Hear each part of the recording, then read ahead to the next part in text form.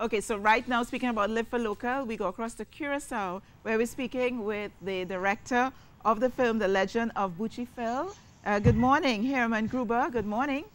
Good morning. How are you doing? Good morning. I'm good. Welcome, welcome, welcome. And we're so excited because we are premiering your film this Wednesday on our Little Flicks, which is Live for Local right here on TTT.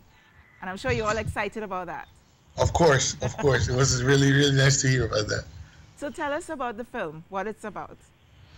Well, the film is it's based on a local poem by a local writer called Pierre Laufer, and it's actually a story about a slave that personifies the whole story of slavery that we have in Curacao, that we have in the Caribbean.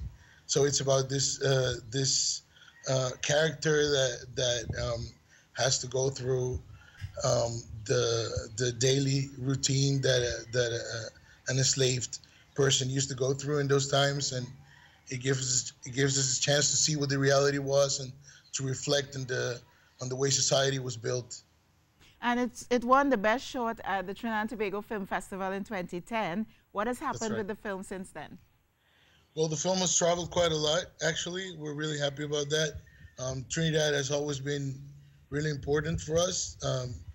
Which started with Buchi Fil was actually our first film after graduating from school. Mm-hmm.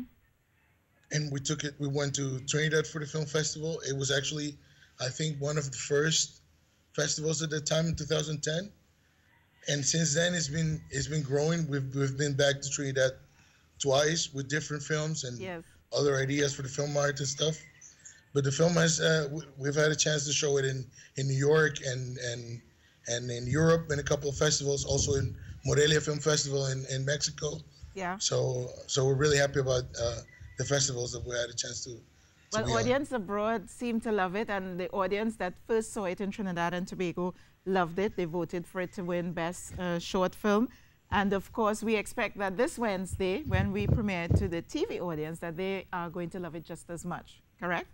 Yes, I hope so too. I mean, we put a lot of work into it. It was made with a lot of passion and love. Back then, it was before the whole DSLR revolution, so there was not a lot of films being made, and we tried to craft something that in all aspects would reflect a lot about the culture and the colors and you know, all these Caribbean elements that are so important to our culture. Well, I can't wait to see it. I will be looking along with all our viewers. So I want to congratulate you on the work that you're doing as a Caribbean filmmaker. And I want to welcome you to the TTT Live for Local family. And thank you so much for sharing your lovely film with us. No, thanks a lot. And also I would like to thank Filmco also for this initiative of promoting Caribbean films. We really need as many stages as we can to show our work. Mm-hmm. And also, of course, to the TTT, thanks a lot for showing the film, and I hope everybody likes it. All righty. Thank you so much, Herman Gruber, director of The Legend of Buchi Fil, and it premieres this Wednesday. So remember, we have two shorts for you, A Salty Dog and The Legend of Buchi Fil, both showing at 8 o'clock, well, commencing at 8 o'clock. So you have to put aside 8 o'clock for this feature. So things are looking up. Yeah, exciting.